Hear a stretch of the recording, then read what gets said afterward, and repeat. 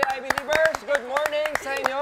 At lalong sasaya ang inyong Sunday morning dahil kasama natin mga new faces. Ha? Oh, for the first time, let's welcome si Ate Ysabel Otega! Ating iBelieber! And si Kuya Sef Cadayona! Wow! Ito, kilala niyo na to, si John Kenneth Dekdek! Yes! Diba? Hi guys! Ay, isa! Wow! Uy. Wow, ang nice naman ng pag-welcome mo sa amin, Kuya Roda. Wow! Salamat, Ysabel! Ay nako, Kuya Rod, hindi para sa'yo to. Para kay Kuya Chris. Thank you, Ysabel. Tampo much. Ikaw naman, Kuya Rod. Huwag kang magtampo agad. Gagamitin natin ito para sa next experiment natin. Experiment tayo! Let's run through yung mga kailangan natin para sa experiment na ito. We need a strainer, tubig, hot water, alcohol na malamig, asin, liquid soap, banana, blender. Okay. So first step, gagawa tayo ng solution. 1 tablespoon ng asin. And then, 2 tablespoon ng liquid soap. And then, hot water. Stop na, 100 ml. Tapos, imimix natin ito. Okay, si Ysabel naman ang magmimix ng ating special solution. Okay. Yes. And 5. Okay. So naka-lock na, pwede na. Okay na. Kasaksak na. Sige, kasaksak. Go. Oh! Wow! Wait Wala! Ganun, oh! Okay, tapos ibubuhos natin siya dito sa ating strainer. So gusto natin mag-drip yung liquid. Lipat na natin dito. Okay, ito ang kailangan natin. Ilalagay natin dito sa baso. Wow! Teka lang. Okay, last step. Bubuhos natin ang ating cold na alcohol. Oh! Yan, di ba? Wow! Wow! Kita nyo? Grabe! Mihiwalay na siya. So, after 10 minutes, ayan na. Ito na, umangat na. Nakita niyo yan? Nakita niyo? Wow! May something sa mga beak! Ang experiment na ito ay nakasentro sa precipitation.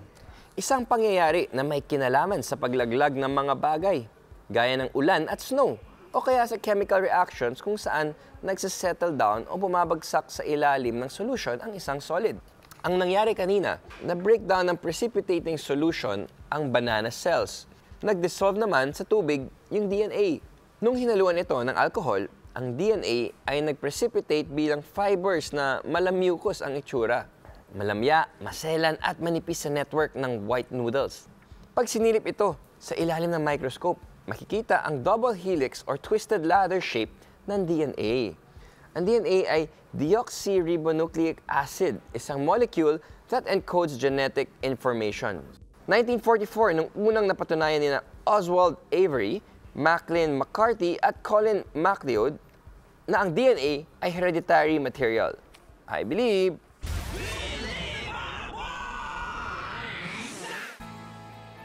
Para saan ba itong PVC pipe? May tagas ba ng tubig? Ha? Nakalimutan mo na ba? Chris, si Rodville talaga, oh. Rod, gagamitin niyo yan para sa Believable's Challenge. Alam ko. Tinitesting ko lang kung alam nyo. Sige na nga, ipakita niyo na ang power of teamwork sa challenge na yan. Okay, Chris, eto na ang dalawang teams na maglalaban-laban.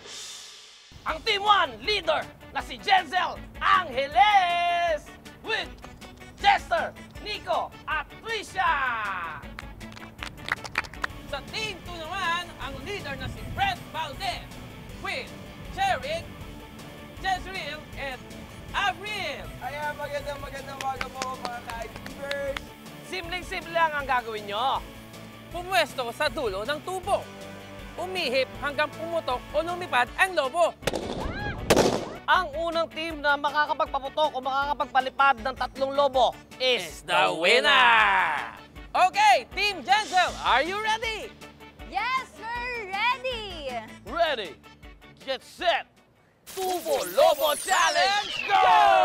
Ayan na po, speed Wala unang lobo, ang iyan nakuha lobo ay 3 lobo dapat.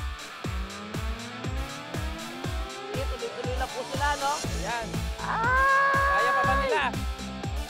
Tuloy-tuloy pa rin ang laban. Wag susuko, wag bibitaw, hanggang... Ah! Nakaisa na! Nakaisa na! Oh my God!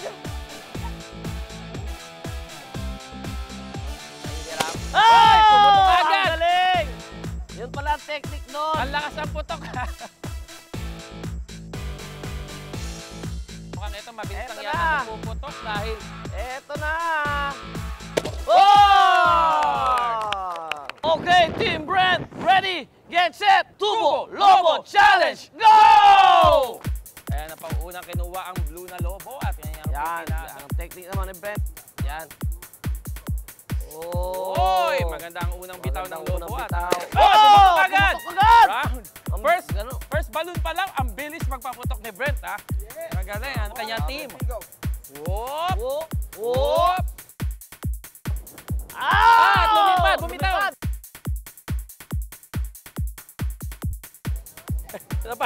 Napagod na si Brent. Maaari na itong pumutok. Lapit ang pumutok to. Matigas na yan sa tingin. Oh! Ito na ang result ng kanilang ginawang challenge. Sa Team Brent, ang nakuha nila ay 2 minutes and 17 seconds! Woo! Bilis nun. Habang ang Team Jensel naman ay nakakuha ng 1 minute and 57 seconds! Nung umihip yung challenger sa mga tubo, pumasok ang hangin sa lobo. Kumbaga, napuwersa ang hangin papasok sa lobo. Air is matter. Matter has mass and volume. It occupies space. Meron kinuhang pwesto ang hangin sa loob ng lobo, na karaniwang gawa sa rubber o latex. Nag-expand yung lobo dahil sa elasticity o katangiang mag-stretch ng goma o latex. Habang dumadami ang hangin, tumataas din ang air pressure sa loob ng balloon hanggang sa mabatak ang rubber o latex sa hangganan nito. Kaya naman sa susunod na pag-ihip, hindi na makaka-stretch ang lobo. Kaya lang, yung hangin pumasok ay nangangailangan ng pwesto. Dahilan para pumutok yung lobo. iBilib. Salamat sa lahat ng players natin. iBilib! Guys, may propeller ako dito. Oh, pero may tanong ako. Paano nyo paikutin ito? So, ang kailangan natin, martilyo, lumang mga cutout na galing sa mga lumang folders, dalawang scroll stick, and then gunting, cutter, lapis, at saka ruler. 10 ngipin. 1 cm apart ang bawat ngipin. 10 na ngipin, ganitong Basta mag-ingat lang sa paggamit ng cutter. So yung ating LC or propeller, butasan, pasok yung pako, and then using the martilyo. Mag-iingat din ha sa Mag-iingat din, paggamit. oo. So, Unti-unting bumaon. okay. And then, ayan na. Ito na. Pwede na siya oh. Paandarin na ang makina.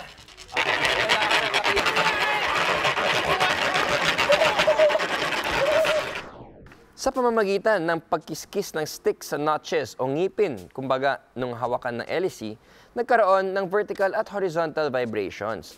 Kaya naman, nagkaroon ng elliptical or oblong-shaped motion sa pako na nasa gitna ng LC na umikot dahil sa friction. Ayon sa law of conservation of energy, nakakonserve o hindi nagbabago ang total energy ng isang isolated system. Sa experiment natin, yung kinetic energy mula sa vibrations ng pagkiskis ay na-transfer into mechanical energy ng pag-ikot ng LEC. iBilib!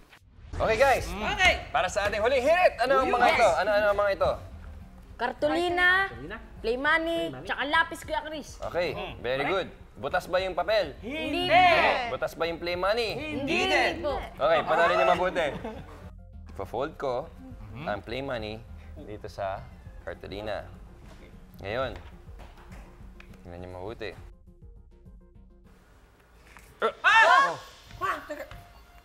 Okay. Oh, sayang yan. Teka lang! Ang nangyari ay misdirection ng iBilibers.